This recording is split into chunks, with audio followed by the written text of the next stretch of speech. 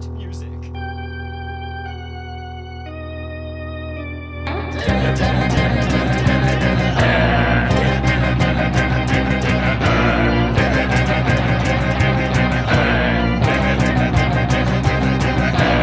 Batty's not a bat, he's a man who fights crime. And we're gonna watch him fight for a minute at a time. With John and Niall and a guest who doesn't rhyme. It's Bat Minute!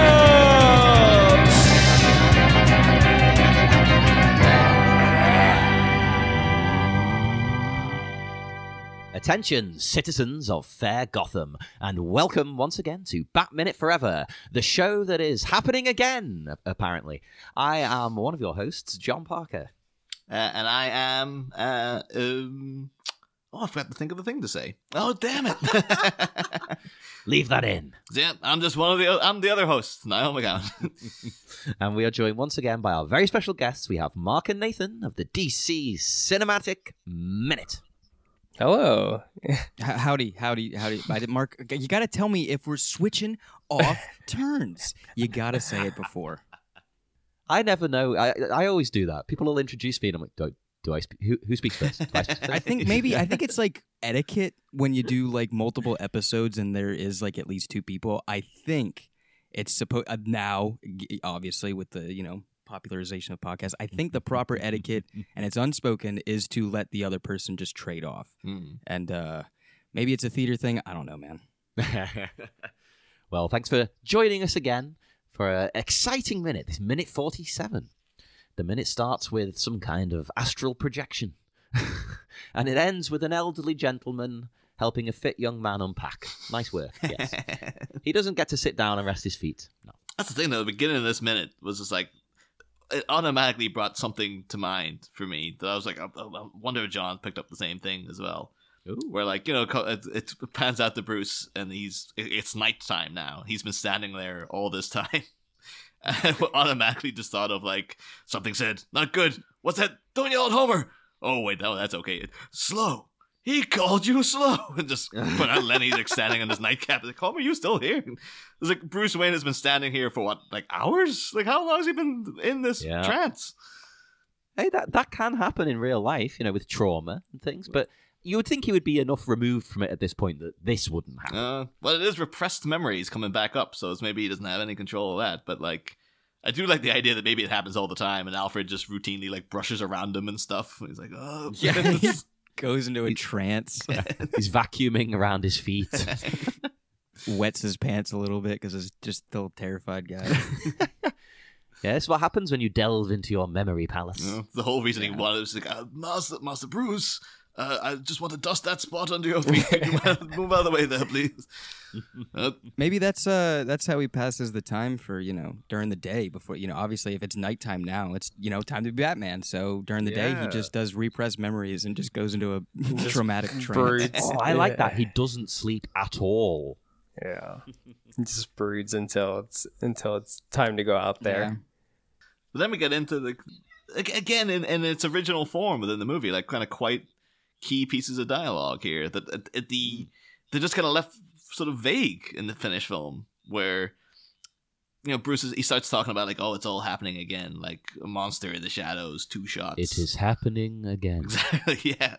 And the thing is too, because he's already getting mixed up with like, what exactly happened here, because he's talking, he starts talking like, oh, it's happening again in terms of like Two-Face killing Dick Grayson's parents, but he's like, oh, 2 shots. It's like Two-Face was shooting a machine gun, like he had a whole range of shots. There weren't no 2 shots about it, but again, he is mixing it up with his own past at this point. Yeah. I hadn't thought about that actually. What the hell? That doesn't make any sense. Because you're meant to think, oh, Dick is the new Bruce. Right? Yeah. I think they do actually within this minute, even kind of visually, kind of indicate little things like that. But like, it's just he's obviously muddling Dick's past with his own past. And it's again within the Red Book cut of this, a lot of this would have, and actually even within the original screenplays and the novelization stuff, little details that they cut out of this would have added so much more into Bruce's character at this point, because what he's feeling now should be like intense guilt in that he's sort of failed and everything he's supposed to do. Like, it's happening again. Like, that's he made this vow, so the kind of thing that happened to him should never happen again. And like, it's within the novelization, and they had a whole sequence where Bruce actually had an opportunity to stop Two-Face killing Dick's parents. He hesitated because Two-Face had reminded Batman, like, oh, you're just like, you're a killer too. Like, you kill people. You're no better than me. Which is, supposed to be which was filmed. And then they just cut it out pretty much instantaneously, Two-Face saying that to him. Because Joel Schumacher was like, you know what? I don't want to go there. So he cut that out. But it's survived in this novelization form, where that would have been the thing that haunted Bruce. Haunted him to the extent that he had the opportunity to shoot Two-Face before he killed the Graysons, hesitated too long, Graysons ended up dead. So he's failed in his vow in that regard as well. So, and I like that. That might be too deep for this movie, though. Well, it's interesting. And that's even the fact, too, that, like, who else did he fail? He failed the guy who killed Dick Grayson's parents. Like, he failed Harvey Dent. He's again, within the novelization, they have a scene where he vowed to protect Harvey. Like, when they got together, he's like, oh, don't you worry, I got your back. Didn't have his back. He created the monster that ended up killing Dick Grayson's parents. So he failed in that regard as well. And it's just like, this should be Bruce Wayne at his lowest point. He's just like, and then, of course, we just talked about within the red book cut, with the thing you can actually get the finished scenes that they ended up deleting from the movie, is that, like, within the red book, his father's last diary entry indicates that it's Bruce Wayne's fault that they were even out that night.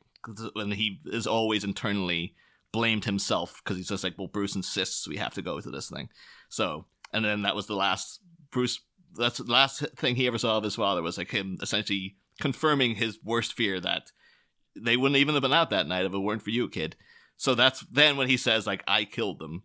That's what he's supposed to be indicating. It's like, yeah, it's all me. I did all of the, all the creating Two-Face stuff. That's all gathered from the novelization. But at least in the final script version, what they actually shot, what he's saying there is supposed to be like, yeah, it's my fault. My parents are dead.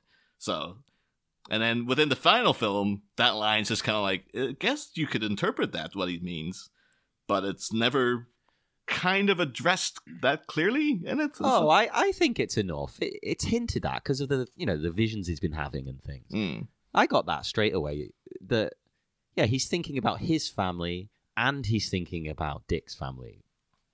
He's comparing the two things, and he's failed Harvey, as you say. So he feels like he's failed everybody. Going back to yesterday's minute was, it's one of the things I was saving for today to talk about. It's like, there's another reason why we don't really need to show who killed his parents, because maybe in his mind it doesn't matter, and because he's still blaming himself for it. Like, that's the person he's mad at, is himself. And so it doesn't matter who that person was, because it might as well have like Luke Skywalker Dagobah thing, where it's just him killing his own parents, and because that's how he sees it, because it's his fault.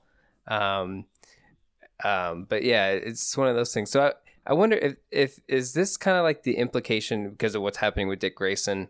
Is that where the title kind of comes in? Because I know Batman Forever might just imply that Batman is forever, but could it be just like a constant cycle? Is it one of those more they do depressing? It's not as like as overtly stated as some films would have it, where it's like, what are we, some kind of Suicide Squad? Like this, they don't go into that level. But there is a line later on where he's recalling to Chase Meridian him falling into the cave, and he's like, I was falling forever. And it's him recounting seeing the bat and becoming, in his mind, I knew I had to be, become something more and all that kind of thing. So I think the title is alluding to, like, Batman being an internal, eternal state within himself and whatnot. That can't be sated, basically. And it's like, basically there's no, again, we mentioned it last minute. Like, it's like, oh, you can avenge your parents one time, but it won't be enough. You'll have to go out and do it again and again and again. So really, we need to call it Batman Ouroboros.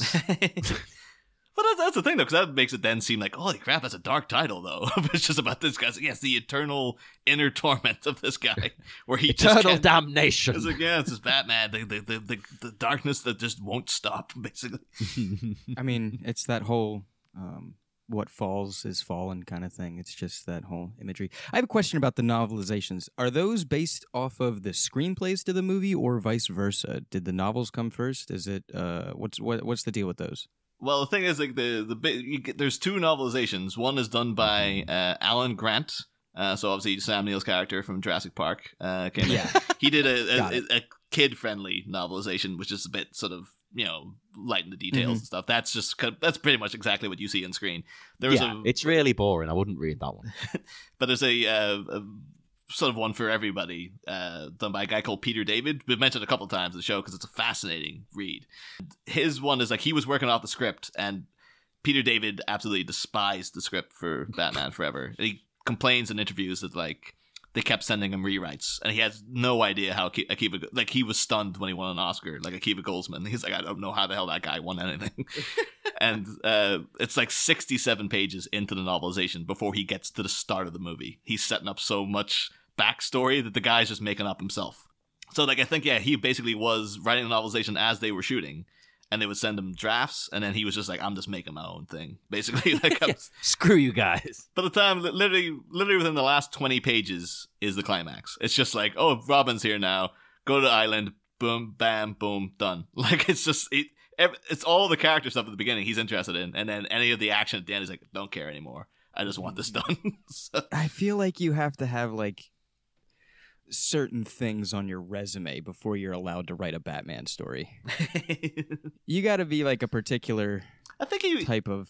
I think he's I'll give him a quick Google now. I think he's like a fantasy novelist. I was gonna say he was a guy that was like known. It sounds like you're explaining a Game of Thrones book where it's like, here's all this history information. Here's how it ends. And then here's the quick battle. Yeah. Let's see. He's written quite recently as well too. He's written for Aquaman, The Incredible Hulk. He's done a whole comics. Yeah, did comics. He did a range of novels for Star Trek: The Next Generation. Q Squared, Imzade, Q in Law. Seems to be a good. Oh, he's doing Q episodes. He loves Q. Oh man, yeah. that's another particular type of person. Okay.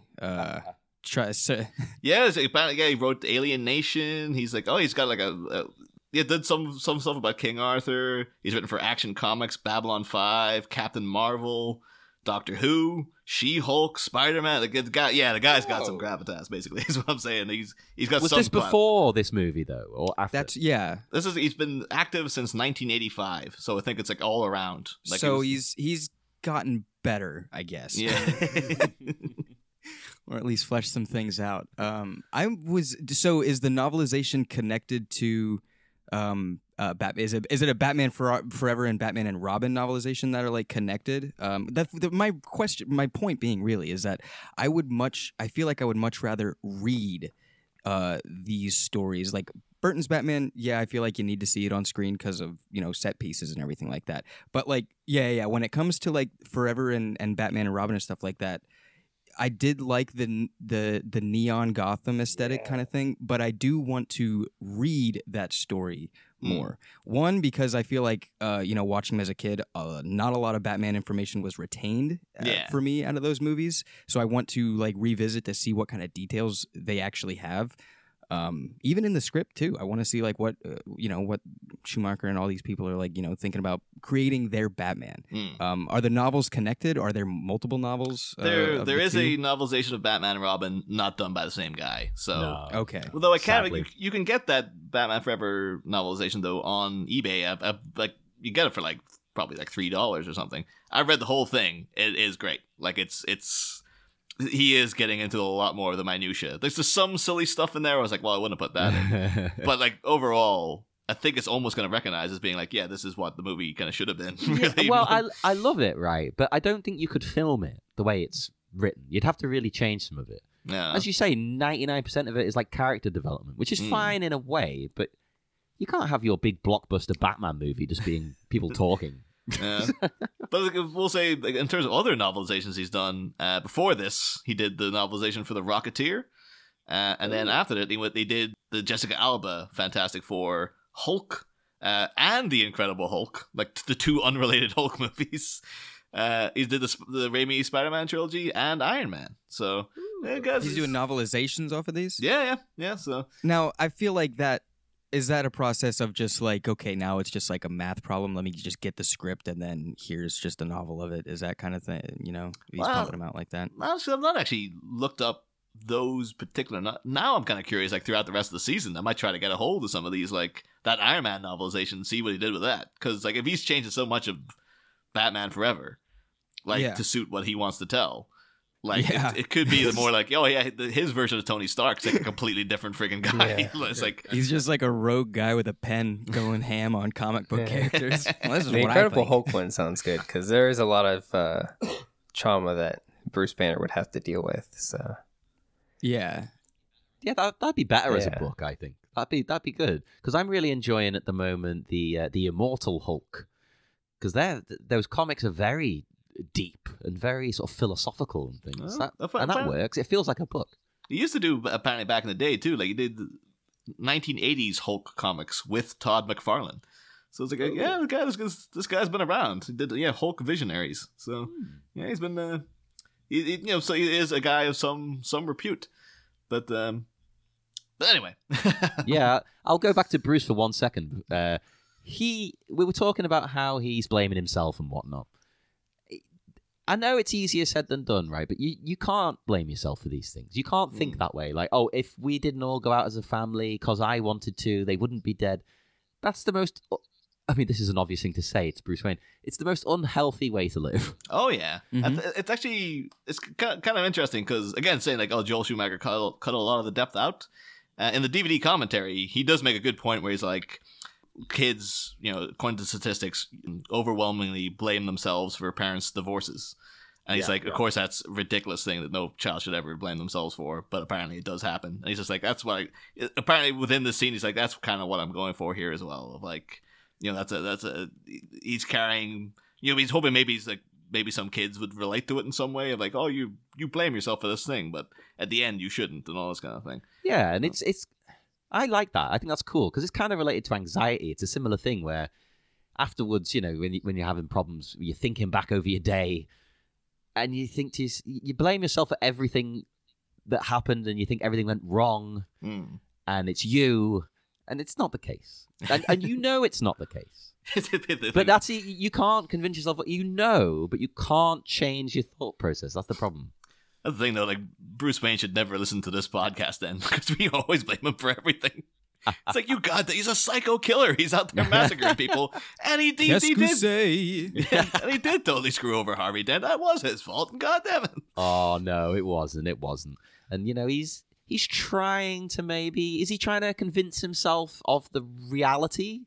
Is that why he's in his head here? Is he like, I'm going to change my thought process a little bit? He's in a little trance, isn't he? He's crossing the hedge. He's a hedge witch. I think it is just that he's like, again, this is a repressed, like this Red Book thing is new to him.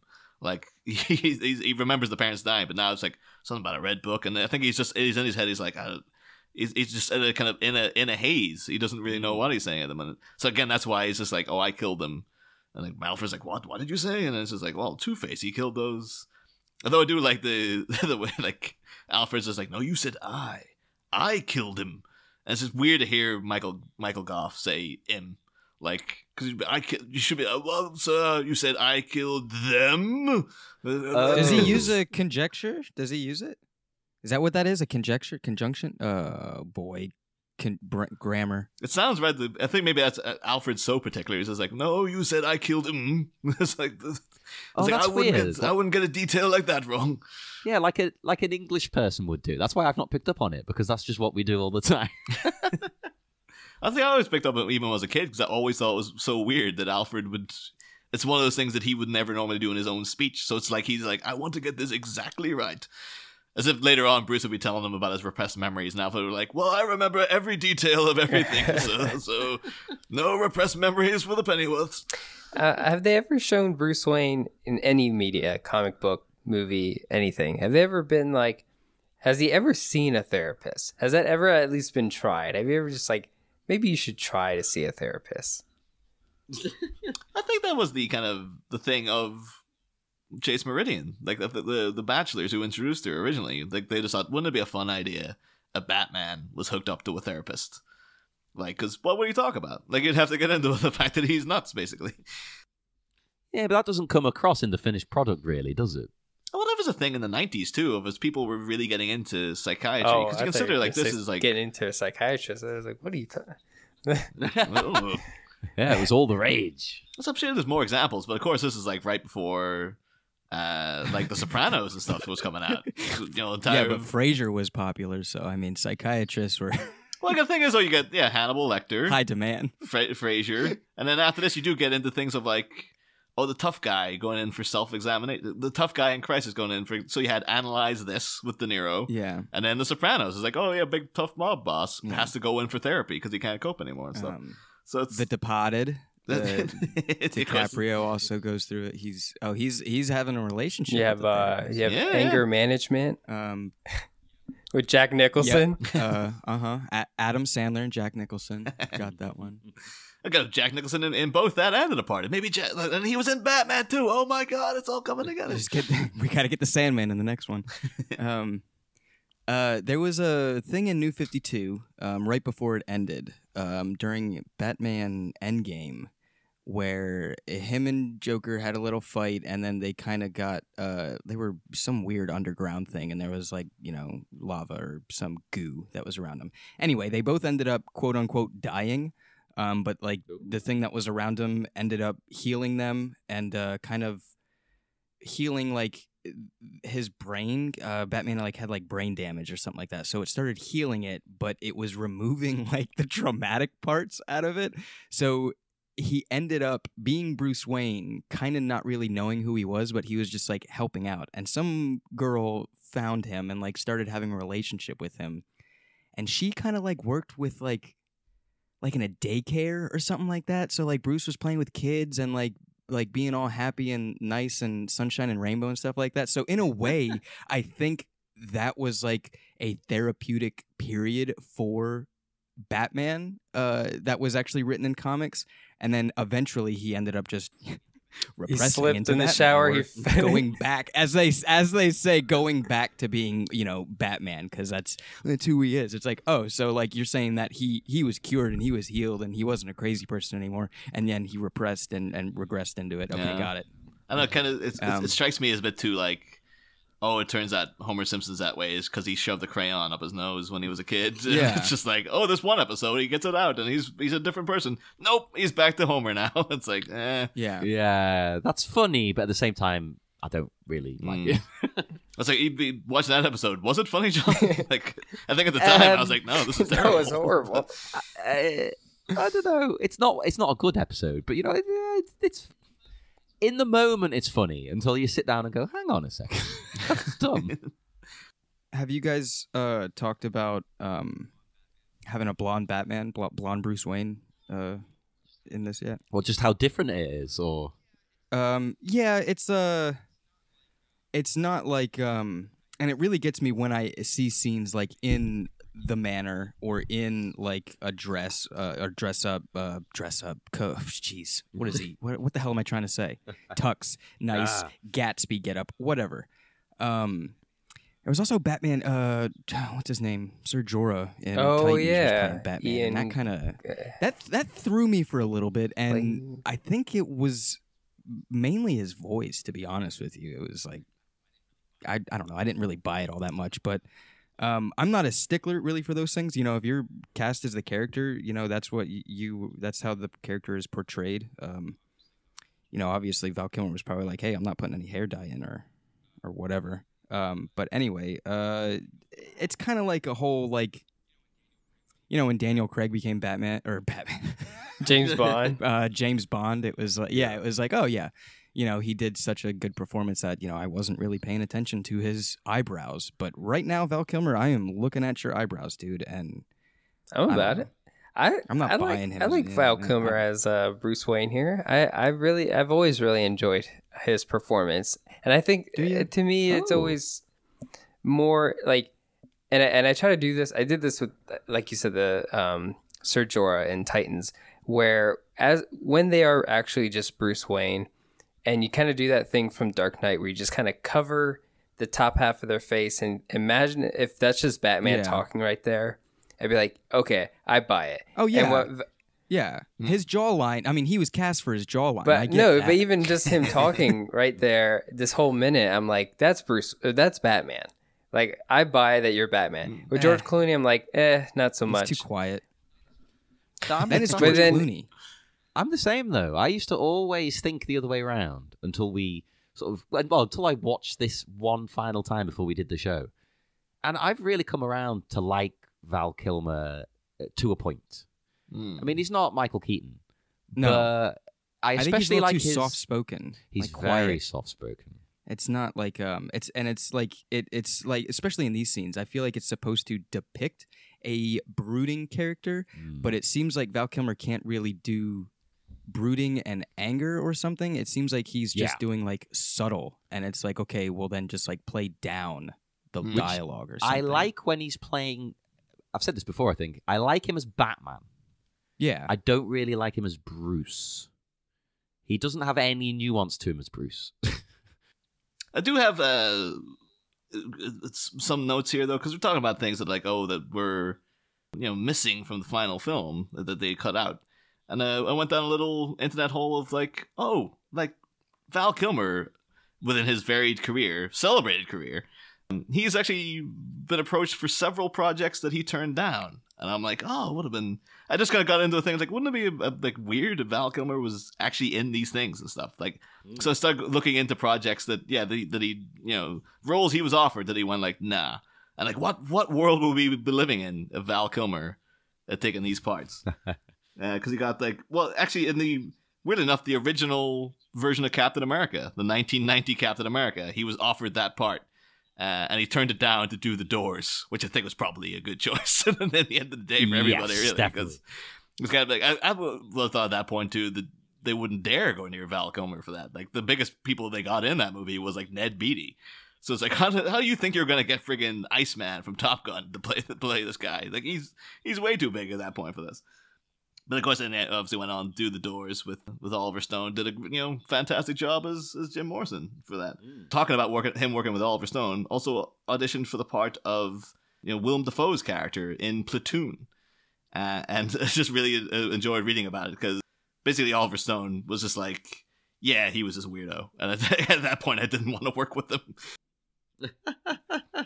Oh yeah, so apparently Val Kilmer actively chased Oliver Stone down to be in the movie. He said he wanted to be in Platoon, but he was impossible. During the auditions, he was so out there. He's sort of eccentric. There are a lot of eccentric actors, but he was really out there. He did a strange audition for Elias, and he shot down his own audition. He was lying on a table, kind of doing a Jim Morrison imitation. And he starts going on about stuff that was he was pretending to be an Indian shaman and stuff.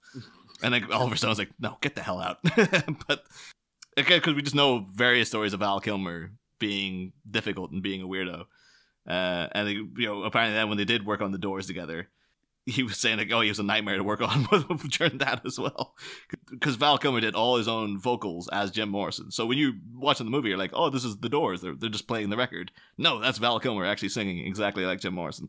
But he said we could do several takes as long as his voice held out, but that was another issue for him, was fatigue. You couldn't push him like you could push an opera star. He's got lungs and he's going to get tired. And of course, Val, being of an extravagant mentality, would melodramatize his fatigue. That drove everyone on set a bit crazy. So he had so many massages. The massage bill on that film was $20,000. And for a big guy who's strong looking, he wasn't that strong. He was always getting tired. It's oh, I feel withered. Just collapses like a Victorian lady. And apparently he was doing a lot of his own fights in the bat suit. So I don't know if maybe that, because him and Joel Schumacher ended up hating each other. To the point where I think Joel Schumacher was going to offer him a role in A Time to Kill. And then by the end of production of Batman Forever, he's never again. I will never work with that man again. So I'm wondering if it was oh yeah, I'm going to insist I'm fighting in the bat suit. But also, I need a massage, Joel. I'm so fatigued and all this. Surely they could have got a deal from a massage person, stick around for a few weeks, not pay. It sounds like they were paying for them each time. Here's another $200. Maybe because of room services. Maybe they just didn't think it would need to do it, and then all of a sudden it's just Val Kilmer's called the masseuse up 3 times a day, every day, and not told anybody until the end of production. He just presents them with the bill. But then apparently he was also offered. Well, I think he pursued Matthew Modine's role in Full Metal Jacket, got turned down.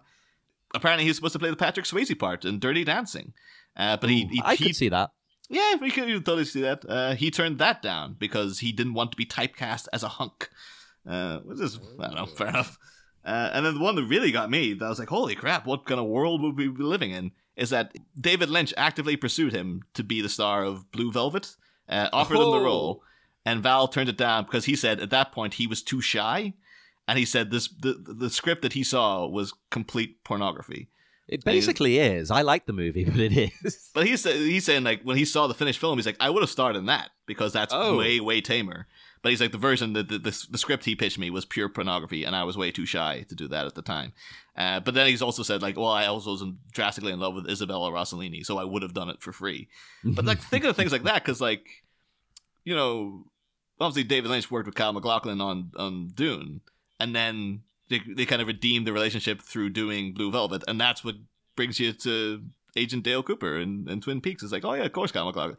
If Val Kilmer had played Jeffrey Beaumont in Blue Velvet, would Val Kilmer have then played Agent Dale Cooper in Twin Peaks? It's possible. I couldn't see him as Cooper, though. He looks more like, what's his face from Fire Walk With Me, the movie? Oh, Chris Isaac. Isaac. He's got a Chris Isaac vibe. Yeah, that actually would have been like, and also too because Chris Isaac was paired up with Kiefer Sutherland, and apparently Val Kilmer was also offered the Kiefer Sutherland part in Flatliners, turned that down as well. What hasn't he been offered? I think it was just one of those things. Like that was, I think we did it in season 1 as well. We had like all Jack Nicholson things he turned down. It was like literally every role in like, the 1970s is like Jack Nicholson could have been Michael Corleone in The Godfather, but he turned it down and stuff. Yeah. So could I. I could have been, but I wasn't born. Mm-hmm. But then as too, like if that what would have happened with Kyle MacLachlan, then would he have been in the running to be Batman and Batman Forever? Like what would happen? He could have there? been a Batman. Would Val Kilmer have taken Kyle MacLachlan's role in the Flintstones movie? We'll never know. My favorite is when you said in one of them there, Val didn't want to be typecast as a hunk. That's like such a humble brag, isn't it? I don't want everyone thinking I'm sexy. Oh. Yeah, I guess like if you have, or I don't know, maybe it was like a prideful thing. I feel like my watching history of Val Kilmer went from this and then skip a lot of years, and then the next time I saw him was like in Deja Vu. Oh, or so, yeah, right, with Denzel Washington. He was in that movie, right? Yeah, he was the cop, and he had a big face, and I was like, "That's Val Kilmer." I'm trying to think if I think the next thing I saw him in was Kiss Kiss Bang Bang, which is that's a hell of a lot later. It wasn't a couple of things, but I think at this point the reputation was getting that bad because he was so difficult to work with. So I think it would have been like this, Heat at the same time, then The Saint. And then he seems to drop off the face of the earth until Kiss Kiss Bang Bang, or the day like the mid 2000s. It's as if people were like, nah, we ain't working with this guy anymore. Like, I didn't see Heat until like a couple years ago, 3 or 4 years ago. I've never seen it. Oh man, that's a good movie. I've heard it's good. It's a good movie. Also, just because you mentioned Deja Vu with Denzel, he was also offered Crimson Tide, Denzel Washington's role, and he turned that down as well. So, he just turns everything down. No wonder he got stopped getting roles. He just says no. Well, in this movie, though, right, Bruce, he looks out the window and spots the bat signal in the sky now. And I have a problem with the signal in general, which is highlighted by this. Mm-hmm. Like, it needs some kind of a siren. Right? Yeah. I was gonna say, does it make a sound? Does it make a sound? Because how long has that been shining there? Right. That could have been put up 10 minutes ago, and he's only just seen it because he's been in his weird trance. What if he's on the toilet as well? He might not see it. What if he's in the cave? No window. Sorry, I was making a sandwich. It doesn't make a lick of sense, and I know this goes across all of Batman media, so it's a it doesn't really matter at the end of the day, but it is stupid.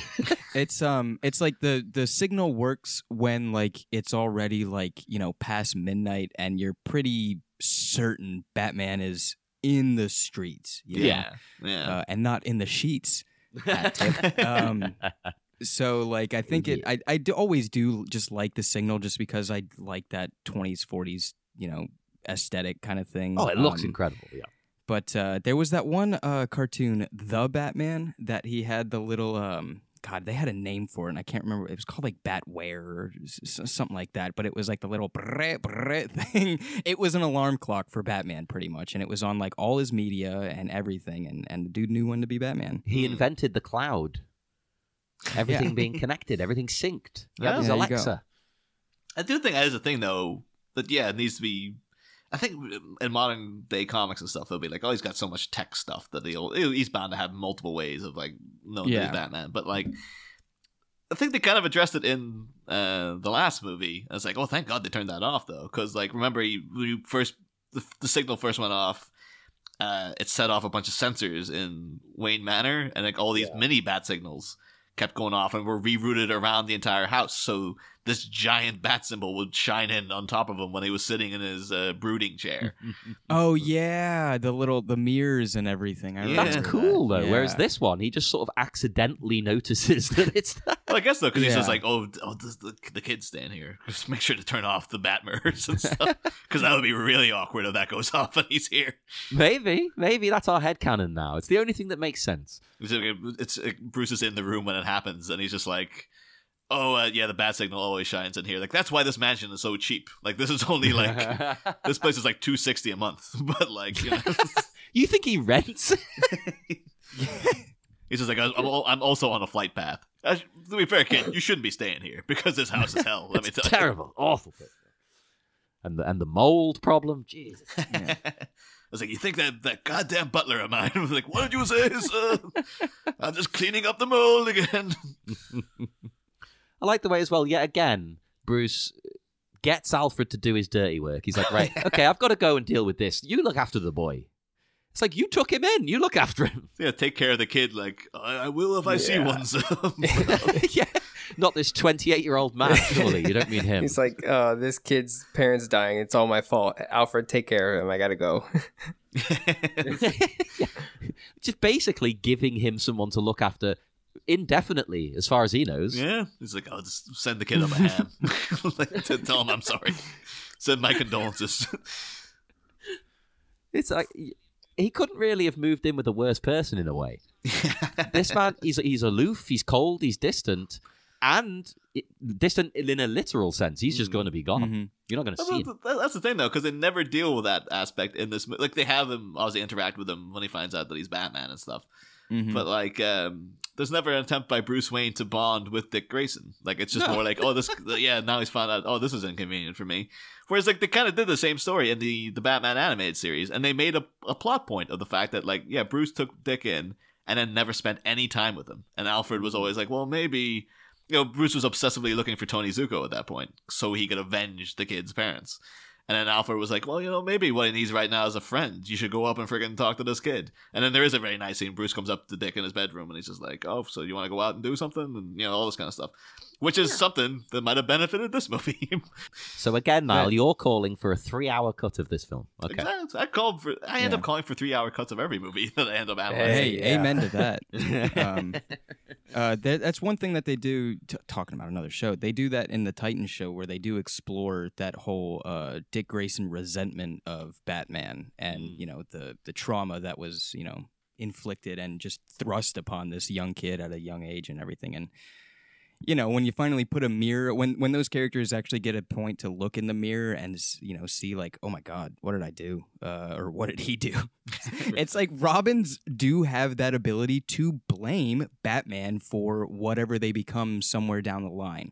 And I think inherently that's like a bad decision. But I think like that is something that is always going to stick around. Yeah, there's ways around it. Yeah, obviously, the kids, are written to be, let me do that. I do want to dress up in a cape and jump off a building. What? Well, anyway. It's fun if they are a kid. Like, that kind of makes sense if he takes in, I don't know, a 12-year-old or something. Because they might end up resenting him. Like, well, why did you take me in here? But again, we've said this a lot. This is a grown man. Yeah, that's like this Chris O'Donnell Robin. Like it always sat weird with me in this particular movie. The next movie I was fine with it because it's like, obviously when I was younger, passage of time in movies was not a concept of me. So it was just like, okay, Robin's just a guy. Yeah, that's the guy playing him. Yeah, it's moved past that kid thing. Yeah, and this one they make a point to like show, especially in the beginning with him and his family, and like just like a lovey relationship where it is like you're kind of seeing that it should be like a younger kid or a guy in like his mid-20s is that affectionate towards his trapeze artist parents and stuff. Yeah, like, I of don't course know. you'd be sad they've been killed. Yes, but absolutely. you don't need it to. You don't need to be adopted. Essentially. Yeah. by this man. You're an adult. Yeah, like what? Why does he need anyone to look after him? Like, surely the police would like make sure he's okay and stuff, but he can go and get his own job in place. Although, in talking about Dick Grayson, the scene does briefly cut to Dick, and we kind of alluded to this a bunch of little yin and yang sort of aspects, duality things throughout the whole movie, which are obviously sort of like hodgepodge put in of like, oh, Two-Face and Edward Nygma's Bruce Wayne's doppelganger, and now Batman's got a partner, so he's kind of like a mini version of him and stuff. But I like the way they've done it here, in that like, when Dick was even first coming into the mansion, we talked about the 2 horses outside. There's 2 back-to-back dogs and stuff. We're like, oh, I wonder if this is alluding to that. And then, when Bruce was standing in his little trance, thinking about his own parents' death, he was facing to the kind of left side of the room. And then when it cuts to Dick Grayson, he's also thinking about his parents, and he's facing to the right side of the room.